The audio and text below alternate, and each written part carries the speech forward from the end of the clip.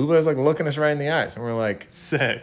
Yeah, he cares. I'm here with Max and Mike from the Arkells at a laundromat. Can you guys tell us what's happening here today? Well, we made our record a couple blocks from here on Ossington, and then we filmed a music video here. And we said, let's go back to the source. The album's called Laundry Pile, so it only makes sense. It's such a sick project. I love the direction you guys are headed in. What were you listening to around the time of making this album? Lord Huron was a reference. I think just getting in a room together and just kind of working with no goal in mind, but come together real fast this time. The minute anything started to get like built up into some big grand thing, Tony started freaking out. Like, it's too much, pull it back, take it out, take it out, take it out. Love it. And the reducer. Yeah, the reducer. Yeah, so that was the trick, I think. There's like this level of intimacy to it that I really love. Is there a song you're really excited for people to hear? There's a weird one called Tango Waltz, which is our weirdest song to date by far. Some laundry questions, of course. Oh. Are you guys washing in hot water or cold water? I'm a cold water guy. He's an expert, so cold water, yeah. Nice. Are you guys avoiding peak hours or are you just like washing whenever? Oh yeah, we care about the environment. Tour, you know, you gotta head out the door, you gotta pay the cost. Yeah. But yeah, we keep it off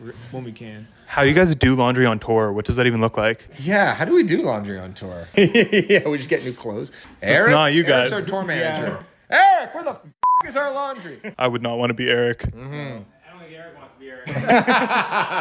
If we're being honest with ourselves, when you guys are home, how often are you guys doing laundry? You know, once a week. I'm pretty regular. I would say, yeah, I try and keep the sheets going through. You know, you got to keep it fresh. One thing that I love about you guys is that relationship with your fans. Can you tell me what's so important about that relationship between Arkells and the fans? Well, we remember what it's like to be a fan because we're still fans. When you feel like a artist or a band is kind of looking you right in the eye and acknowledging you, you know, you feel it. But yeah, we went to Michael Bublé's show in Calgary like last year, and Bublé's like looking us right in the eyes, and we're like, sick.